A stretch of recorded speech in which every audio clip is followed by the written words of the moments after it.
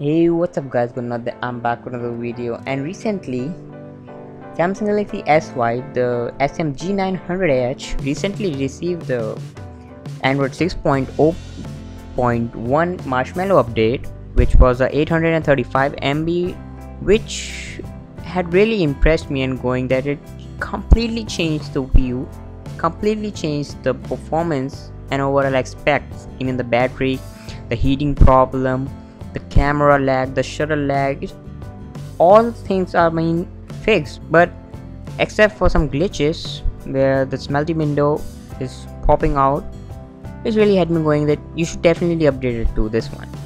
There are still many pretty phones that still haven't received this Galaxy update yet. I'm glad that we are receiving it. As you can see, there's not much of a difference instead of the icons over here and the notification bar. And the one main thing that I loved about it is that the recent app menu opens up so fast. I mean, it's pretty quick and responsive, not like the old Samsung Galaxy which you have to wait for like 3 to 5 seconds. Why won't you love this upgrade? It actually scored better than the previous entry to benchmark score. The old score was 31,266. Let's try what it scores now.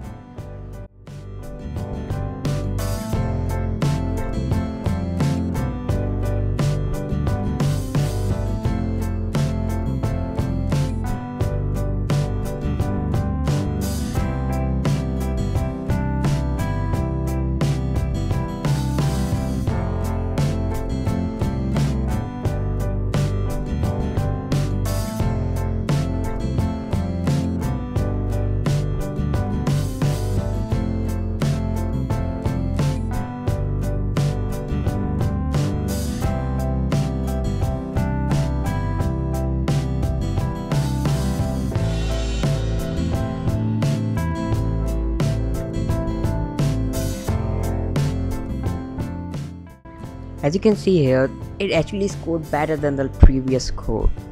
I mean, that's just fantastic for the old users of Samsung Galaxy S5. Even I also use my Samsung Galaxy S5, and that was pretty impressive from Samsung.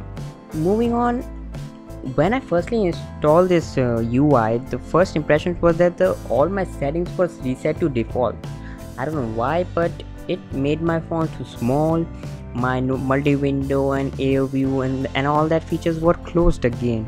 I just don't know why, but it's kind of like a new thing. Even the notification bar, the multi-window is glitching out.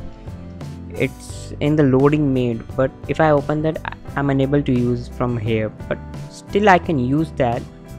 I can enable it from here, but not enable from the notification bar. That's pretty much the problem with this one. And the one new feature is that I can launch multi-window directly from here. See these signs? These allows me to engage multi-window directly from here.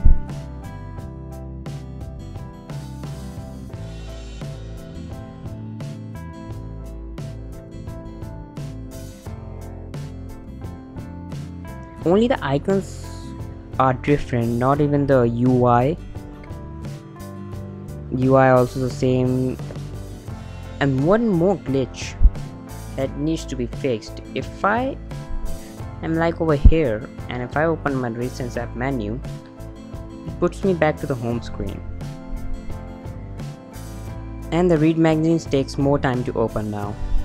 But it's better than previous one, which was not much of a user friendly, but this one is pretty good.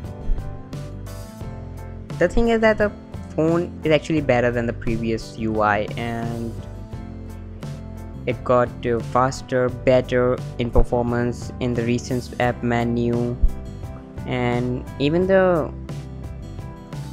app opening and closing animations is changed. Like this one, just close up and opens up pretty fast. At least I have not other issues or anything else. In fact, the gaming performance and the lagging that which was used to happen in Android Lollipop are just done. They're not anywhere now. Which, I mean, I was really impressed. We also have a new app called My Galaxy. It's just app where you can buy some Galaxy based apps and stuff like that, and some bonuses. I really don't understand what this is, but I think it's like a coupon code get 25 and all accessories like that, which I won't be using at all. Make sure to charge your device up to 80% before installing the update, because it took a lot of time for me, because it was encrypting to the Android 6.0 Marshmallow and fully being optimized all the apps and that. And pretty cool thing, the closing animations. Ooh, that's pretty cool, right? Thank you guys for watching. If you like this video, then make sure to click the like button. If you want to see some more, then make sure to subscribe. I'll see you guys in the next video.